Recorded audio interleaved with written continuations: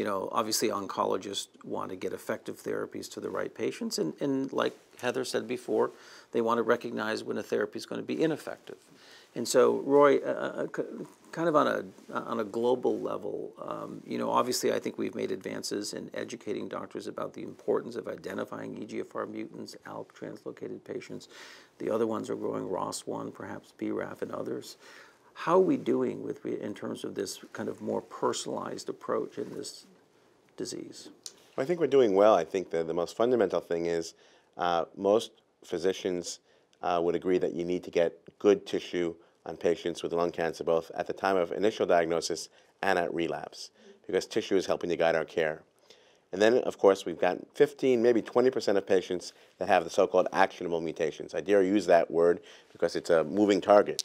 But I think we would all agree that an EGFR mutation and an ALK rearrangement are actionable, ROS1 is actionable. And then, of course, you know, we've learned through the Lung Cancer Mutation Consortium work that, you know, selected patients with BRAF or some other mutation might benefit. But then we have that other 80%, and I think that's where, to personalize the care, we are moving towards, well, we're already doing it adeno versus squamous, but now we're getting deeper, and we're looking at the immunotherapy. And I do think that there will be a marker, whether PD-L1 is our marker, whether it's in tumor cells or immune infiltrate, who knows? But I think we will ultimately find some marker that we can use. It might be a genetic marker too. It might be that we're going to take a look at the tumor and there might be a neoantigen that we know tells us that this tumor is going to be more sensitive to T cell regulation. It might be that there's some other regulator in the HLA, in the normal genes of a patient. So there are a lot of things that need to be worked out. But I think we have that concept of personalization. I don't know what you're doing at Pittsburgh. Every week at Yale, we have a precision medicine tumor board. Yeah. And it's quite well attended. Genomic tumor board, we call it, yeah. We went with the National Precision Medicine, although ours came before they announced that. Okay. But anyhow, we get together. We can only go over a couple of cases. But the thing is, Mark, you've got to have ways to treat these patients. Why do all this screening if you don't have drugs and trials? Right. And what kills me is, and there's a lot of use for this, the N of 1 approach is good, but it's not going to move the field forward. So we need clinical trials that match patients to the drugs.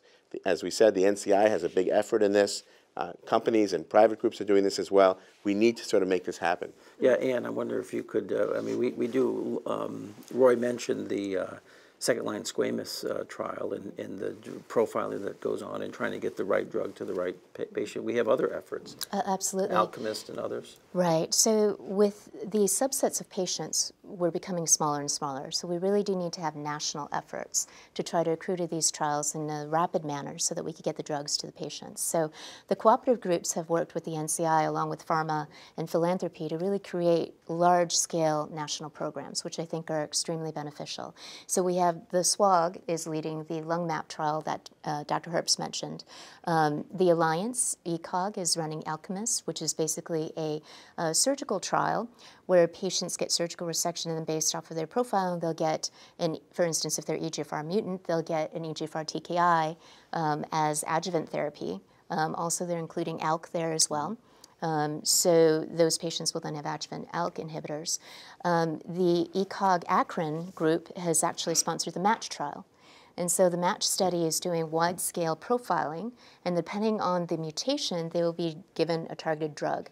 For instance, the MATCH trial has as a sub-protocol for smoothened patients. Now, this is not a common one that we actually know about, but smoothened does occur in patients, and if you give them vismodegib, they actually can get a response. And so very small population of patients in lung cancer, we estimate maybe 1% to 2%, but this has to be a national effort to accrue to that trial.